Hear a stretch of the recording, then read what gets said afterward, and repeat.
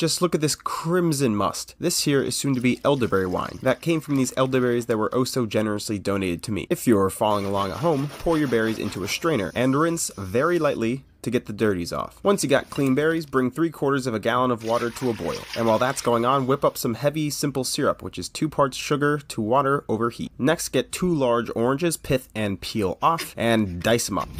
Add the oranges to the berries and drown it. Bring it to a boil, and then let it simmer for 10 minutes. You're then going to want to strain it, get your fermenter, funnel, and cheesecloth, and strain it again. Top it off with that sweet sugar. Take your gravity measurement to figure out how much food your yeast will have, then add your yeast, and then learn patience. Subscribe and come back once it's done fermenting.